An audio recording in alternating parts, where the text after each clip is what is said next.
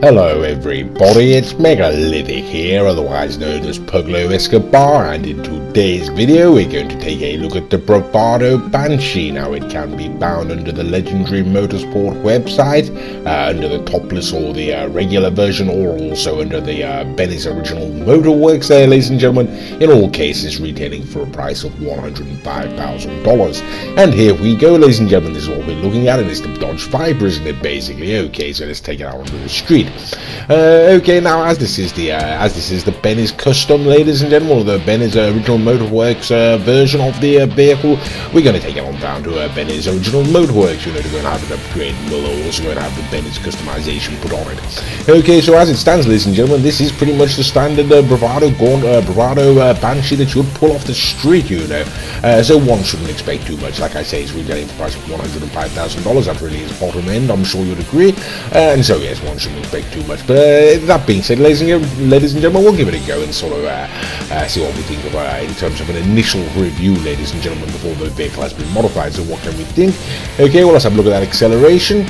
And it's okay, isn't it? I mean, it's fairly reasonable, actually. Now, to be quite frank, on the flat going uphill, whoops, the days is going on the flat, going uphill, ladies and gentlemen, it's quite slow, but right, actually, it is quite slow, isn't it, really, from a standing start. Okay, yeah, so acceleration not too good, ladies and gentlemen. The handling is absolutely ruddy awful, you know. That really is the problem with this vehicle, you know. The top end speed not too bad, you know. That's the one thing it's got going for it. But like I said, this is a very cheap vehicle, ladies and gentlemen, so we're not really expecting wonders from it, you know. And so it's sort of what we'd expect, sort of par for the course, ladies and gentlemen, you know. Anyway, we're getting closer and closer to the Bennett's Motorworks there, Original Motorworks there, ladies and gentlemen. We're going to take it on inside. We're going to go perform the necessary upgrades and modifications. We're also going to, as I say, go ahead and perform, have that Bennett's customization applied to this vehicle, and that will doubtlessly improve the performance dramatically. Okay, so here we are, ladies and gentlemen. As you can see, the Bravado Banshee Sports there, ladies and gentlemen, and now we can go and have this upgraded to the Banshee 900R, ladies and gentlemen, for a price of what was that there? $565,000, ladies and gentlemen. So yes, that takes the overall price of this vehicle up to $670,000, ladies and gentlemen, and that in fact does convert it from a sports car to a supercar, don't you know? That really is a rather unusual occurrence. I'm sure you'll agree. There are only one or two other vehicles on the game I'm aware of that particular function applies to. So yes, this has now been upgraded, ladies and gentlemen, from a sports car to a supercar by way of that Benny's modification. Like I say, it's now a Banshee 900R as opposed to the regular Banshee, ladies and gentlemen, and that will doubtlessly improve the performance, you know, of certain aspects of this vehicle. Okay, now as this is the standard review, ladies and gentlemen, this is not the full review. We do a full review if you would care to go have a look for it on my channel. If you prefer the shorter reviews, this is what this is, and we're not going to go through all of the modifications. We're just going to go through the more aesthetic stylings, and then we're going to take it back out on the street and see how she handles now that she's been upgraded. Okay, and we've gone through the colours and whatnot, and that means we're about ready to take it back outside, and that really is a jolly good thing. Okay, so here we go, ladies and gentlemen. This is now the Bravado Banshee 900R. This is now a supercar, ladies and gentlemen. As we can see, yes, that acceleration really does seem to have been improved rather dramatically, doesn't it? Now going uphill there. Okay, and top end speed, ladies and gentlemen, as you can see, it really is rather flying along now, isn't it? It sort of is gaining some speed there, and unfortunately, ladies and gentlemen, the handling is still absolutely ruddy awful. And as I say, yes, it's absolutely shocking, ladies and gentlemen. And unfortunately, yes, the modifications have not done much to improve that, and that really was the weakest area of the vehicle, you know. And so yes, that's pretty much where it all goes horribly wrong, ladies and gentlemen. Either way, here we go, coming to the bottom right hand corner. Can we hold on there? I mean, and there we go, back end drifting out and all that sort of business. But we've seen a lot of cars do a lot worse around there, ladies and gentlemen. So you can see you can get around sort of those sharp corners, you know. You have to brake rather heavily. It sort of slides out like that. You got to hold it and whatnot, but it is feasible, ladies and gentlemen. It's feasible. Okay, well, we're going to take on to the top speed test track now and see what sort of time she gets when we put it down here. Now, what we can consider to be a competitive time, ladies and gentlemen, down this top speed test track is about 53-54 seconds. That's what the Zentorno can do it in, and we're going to see what the Bravado Banshee 900R can do it in now. And let's take a look, shall we? Okay, 53.054, ladies and gentlemen. So yes, that is a competitive vehicle. What can one say? So now we're going to take it on up to Sandy Shores, ladies and gentlemen. We'll take it up against other vehicles and see how she handles. Okay. Okay, so first off, ladies and gentlemen, is the Morgan. This is the overflowed Morgan, ladies and gentlemen. I believe retailing for a price of $2.1 million. Don't you know? It is a very, it's a very slow down the top speed test track, ladies and gentlemen. Top speed straight there, only 1 minute 1 second.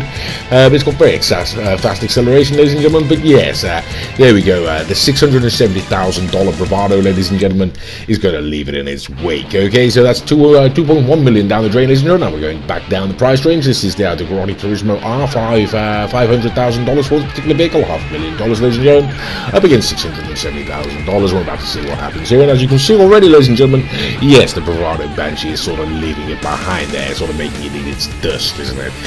Okay, so there we go, ladies and gentlemen. Rather interesting, I'm sure you'll agree. You know, like I said, this Bravado Banshee, once it has been upgraded, really does become rather a splendid vehicle, you know, in terms of sort of acceleration. The top speed and whatnot, as I say, is still not overly impressed with the handling myself.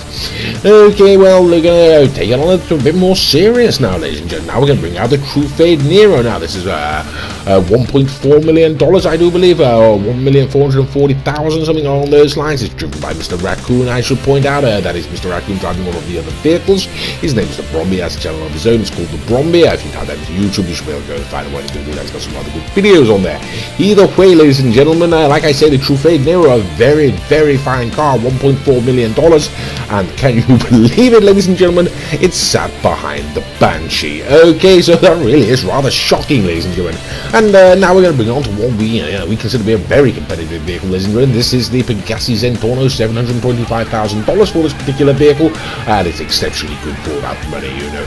Okay, so $607,000 against $725,000, broadly in the same ballpark, I'm sure you'll agree, ladies and gentlemen.